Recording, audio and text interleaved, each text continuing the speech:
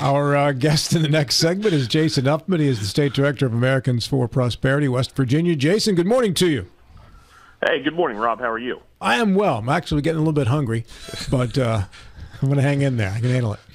You're a grown boy. You gotta eat. Oh yeah, that's the truth, man. You gotta fuel the engine, buddy. Right? You got to keep it going. So you'll be happy to know we've got your picture again. There, I think you said this was from your wedding. It was, yeah, probably best photo ever taken of me. Good photo, good photo, yeah. James Bond photo. I wouldn't think he would walk around every day in a blue suit and blue tux, looking good, debonair and suave, yeah. Solving crimes. Let's talk about Joe Manchin, Jason, and a campaign that AFP West Virginia recently launched.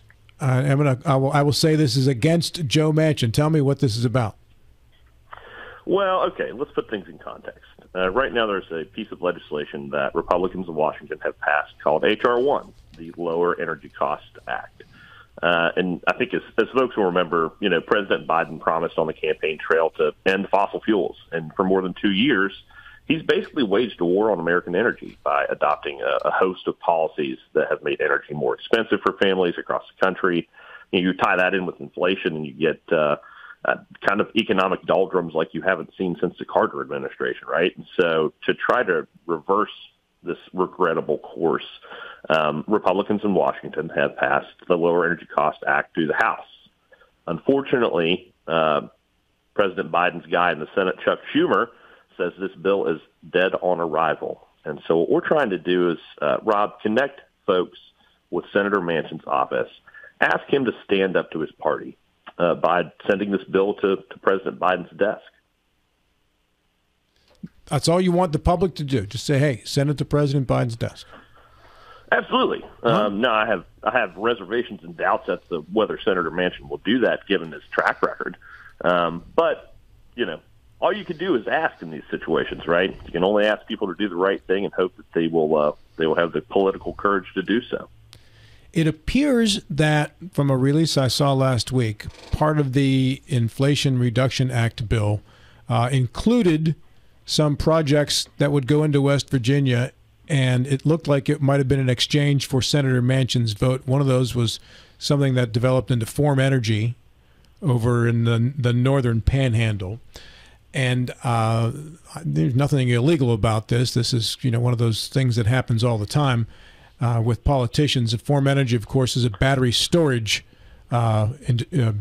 business model, which many folks in the fossil fuel business came out as concerned that we would put something like this in West Virginia. Is this all kind of tied in together, Jason?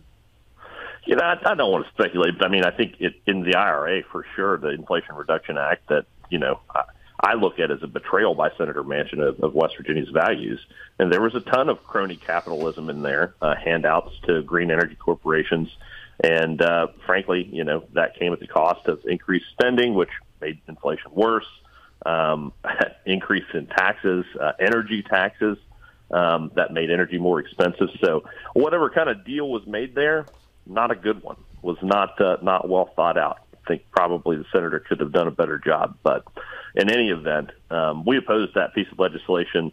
And really the Lower Energy Cost Act is almost a sort of direct response to that type of top-down energy regulation. What we want is permitting, being able to go through easier, the reduction of energy taxes. And that's going to help lower prices, from the gas station to the grocery store and make American industry more competitive. Because right now what we have is a paradigm where government is standing in the way intentionally of citizens having access to reliable, affordable energy. And we have to reverse that course because, as we know, we don't want to be reliant on, potentially hazardous foreign actors.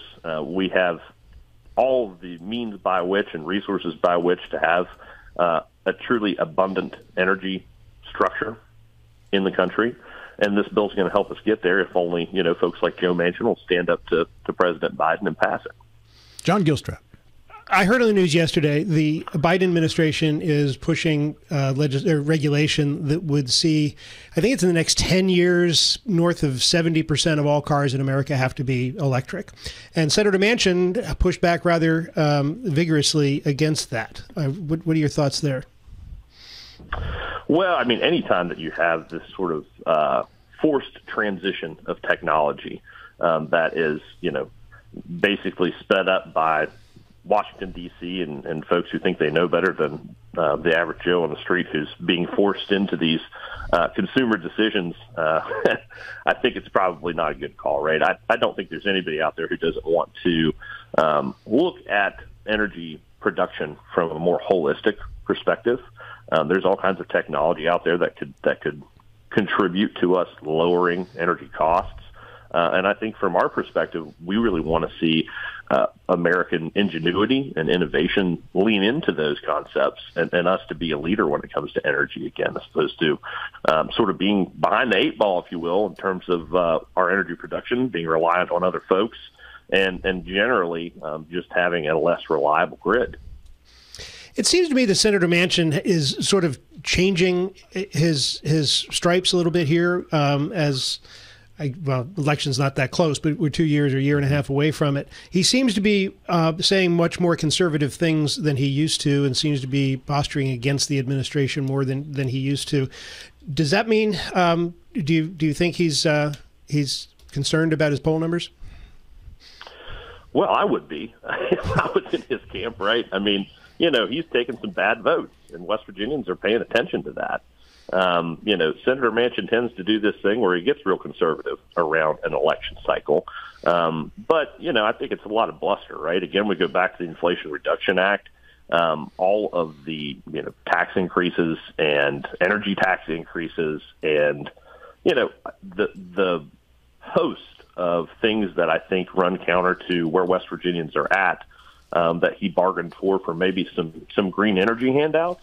I don't see it, on the political thought process. Joe Manchin even run again?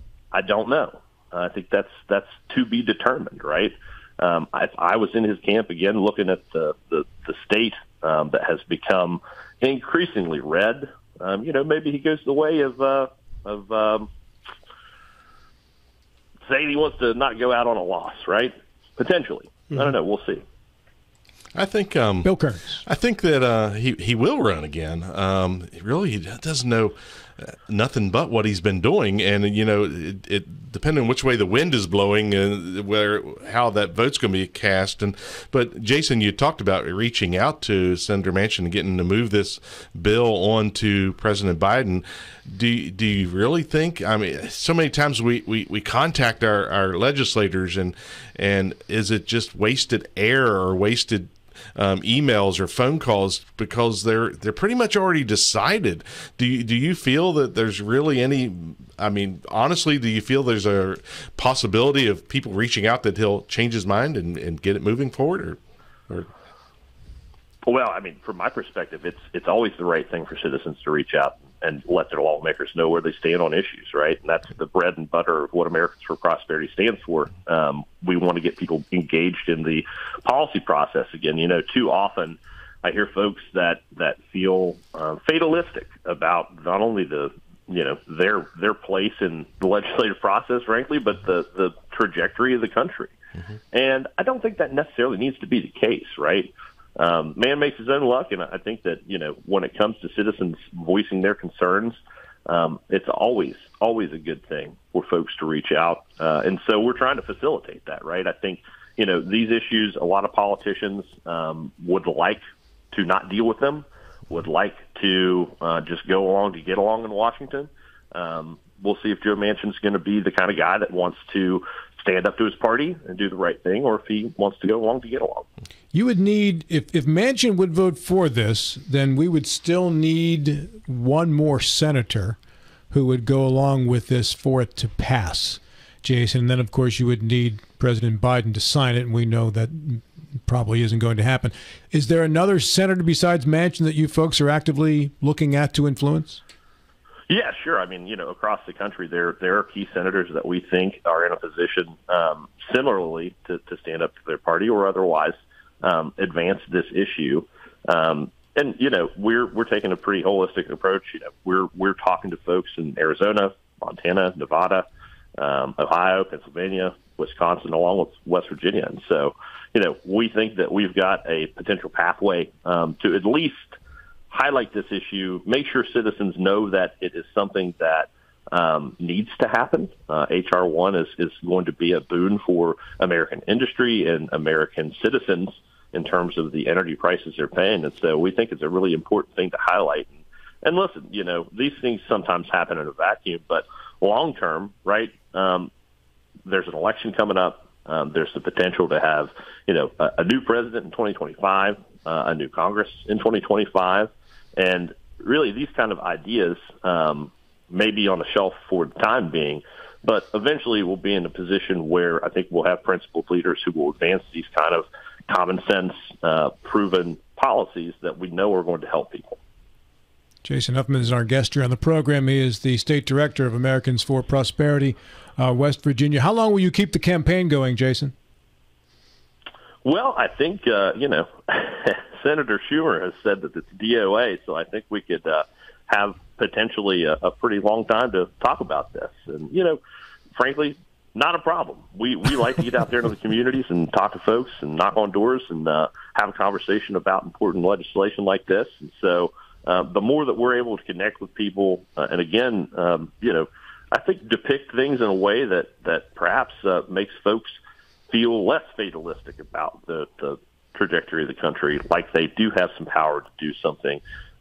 Always a good thing, and always something that we're endeavoring to do. So we start by getting gasoline prices lower once again. Well, they seem to get lower at times, and then the next day it's like they shoot right back up. Well, we're going to reduce it because of taxes. We're going to give them that tax break, and then it seems like the next week, well, something happens, either refineries. As soon as OPEC makes a statement about supply. Right, and then all of a sudden, that day, boom. That day. They come down slowly, they go up in one day. Yes, absolutely. Or 1 minute sometimes while you're standing there at the pump. Jason, let's talk about the legislative session that concluded. We just had an interim session that concluded as well. And there was tax relief for West Virginians in this past legislative session. That's the first time in how long since there's been a tax cut in West Virginia? A broad-based one. I'm not talking about the niche ones that they've done in the past. To my knowledge, in terms of comprehensive sort of tax reform, and this is the largest tax cut in West Virginia history.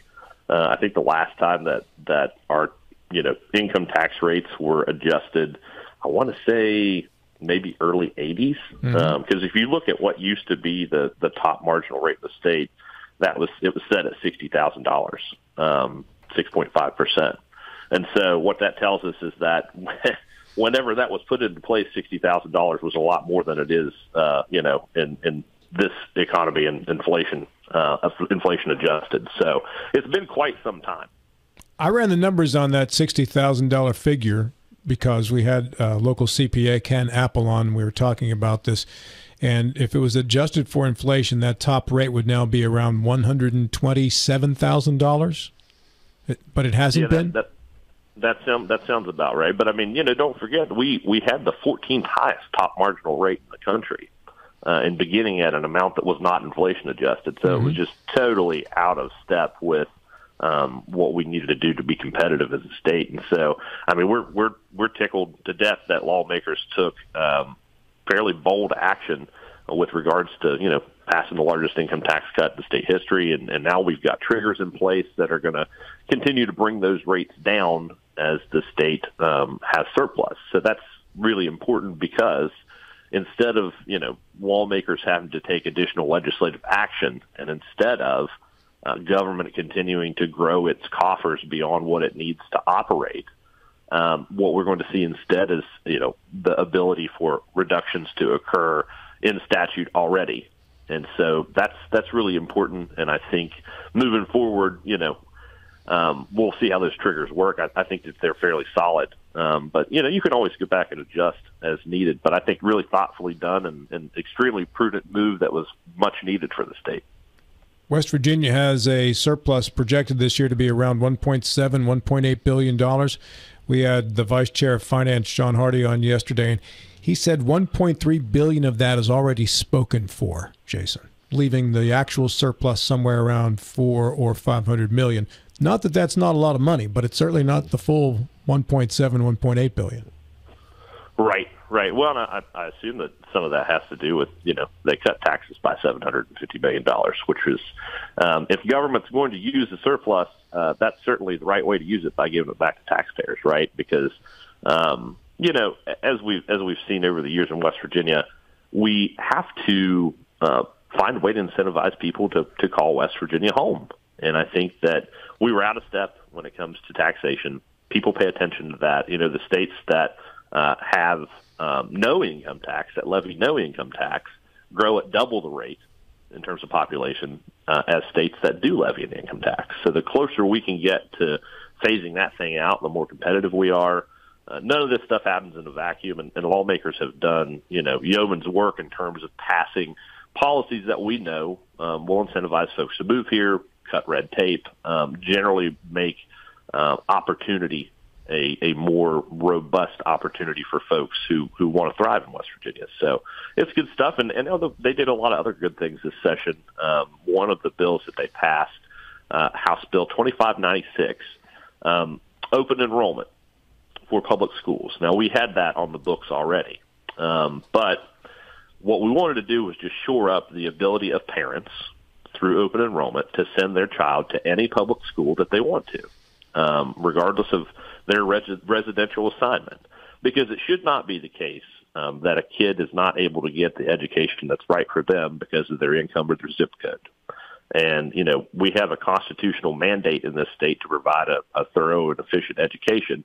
And so that piece of legislation is extremely important because we've shored up parents' ability to say, hey, you know what, this public school isn't working for my kid. I think I'd like to go to this other public school instead. And nobody can stop them as long as there's a seat for that child in the school. And so that's a big deal. Why would Americans for Prosperity take an interest in public school bills involving transfers? Well, because we're the education freedom folks, right? And I think it, too often it becomes a conversation about, private school versus public school, when really what we need to be talking about instead is what's right for kids. I don't think that, and we've never been, at least intentionally, antagonistic toward public school. If you'll note, a lot of the conversations that we had when we passed the Education Savings Account bill, really agnostic in terms of how education is delivered, as long as the child is receiving what education suits their unique needs most. And so part of that might be folks who want to take the Hope Scholarship, which again was, set at West Virginia as a education freedom leader with the gold standard for education freedom throughout the country, because it allowed parents to take the Hope Scholarship, receive some of their tax dollars back to purchase the education that is right for their kid, be that public, private, what have you, individual learning program, homeschool. So, the next echelon of this and sort of the next logical step is to say, okay, well, if folks can go outside of that public system, we need to focus on the public system. And so I think that allowing families to, pick which public school they want to go to is only going to be a rising tide that lifts all ships in terms of children having the right education for them. Jason Huffman, our guest, State Director of Americans for Prosperity, West Virginia. Mr. Gilstrap. Obviously, we want to draw more people to the state, and we want to provide economic opportunities for more people in the state. I'm curious, it'll be interesting to see how this balances out with the reality that what is most attractive, among what is most attractive in West Virginia, is its bucolic nature. And assuming we get a influx of tens of thousands of people a year into West Virginia, which is good for the economy, it's not so good for the Eastern Panhandle and Northern Panhandle, the economic areas driving the areas that drive the economics of the state. And the southern part of the state really has its other natural problems in terms of geography and such that make development there difficult. So it would all be concentrated in the eastern and northern Panhandle areas where the economic drivers are now. And, I look across the river at Loudoun County, eastern Loudoun County, with all those data centers. And Loudoun County is, to me, the poster child of don't let this happen here. So it's a very delicate balance that we're working with here. And it would be interesting to see how it works out. Well, I mean, I'm not super familiar with Loudoun County. But I think what you're getting at, I guess, is in terms of it's become very industrialized and unattractive. Oh, okay. I see what you're saying. Well, listen, I mean, I know that, folks have a preference in their community based on, zoning, I guess, is a concern that folks have. But generally speaking, I mean, we want to see the rest of the state grow too, right? You guys have done a great job in the Eastern Panhandle of help keeping the state's head above water in terms of our population. I think we just hit a milestone in that we didn't lose population for this first time. There's folks moving here. However, we're still having more deaths than births in terms of the actuarial charts, and so. Listen, we've got plenty of room in West Virginia, I think, to grow, maybe less so in the Eastern Panhandle, because you guys have been doing, frankly, just a better job in terms of economic growth. Well, it doesn't hurt that Washington, D.C. is just down the road, Jason. There's a lot that contributes to that. And we've got the interstate highway. We won't hold that against you all. No, I'm just kidding. It helps economically, though. Just a short train ride away. Yeah. A lot of folks who work in the suburbs of D.C. and live here, and that helps. Hey, have you guys come out with your legislative scorecard yet, Jason? We are about to. It is going to come out very soon, and we'll definitely keep folks posted on when that's going to release. But very excited to. I think this will be. We've been doing this since 2018, so happy to keep the tradition alive. And just shameless plug for that. It wasn't that long ago that votes in the legislature were not roll called; they weren't recorded anywhere. So people didn't know how their lawmakers voted, and a delegate by the name of John Overington led the charge to change all of that. And so, in the spirit of Delegate Overington, we release a scorecard every year just so folks know where their lawmakers stood on key issues, and we're excited to bring that to folks again this year soon. Two of the things John was most known for involved that, what you just mentioned, and introducing capital punishment each year into the legislature as a potential, which never went anywhere, by the way. Craig Blair kind of brought that back into the conversation this past week. Jason, what do you think about that? I mean, we're staunchly against, I think, the incorporation of the capital punishment, and one of the main reasons for that is it's just ridiculously expensive. And I don't think that it is something that the state should prioritize because, does it deter folks from committing those kinds of crimes? I don't know. I don't think the data bears that out. So I think it's probably, I get the sentiment, but I don't think that's the right policy approach because I don't think the data backs it up. There was a great episode of Real Sports with Brian Gumbel on HBO. I don't know if anybody out there saw the most recent one. There was a fellow who was in prison for 17 years, maybe longer, for a murder he did not commit. And eventually he was freed by an attorney who spent 15, 20, 25 years in prison when he was falsely convicted of the murder of his own parents. And when he got out of prison, he became an attorney. He took up the cause of this guy who was imprisoned wrongly, and both served many, many years for murders they never committed. If there was a death penalty, it's possible that neither one of those two would have ever made it to the point of exoneration. So, interesting take. Well, and there's too many of those kind of stories out there, right, where it just gives you so much pause. And frankly, I don't really trust the government with that kind of power. But, that's just me, perhaps. Jason, thank you very much. Appreciate your time this morning. Yeah, appreciate you all having me on. Have a great day, sir. You too. Jason Huffman,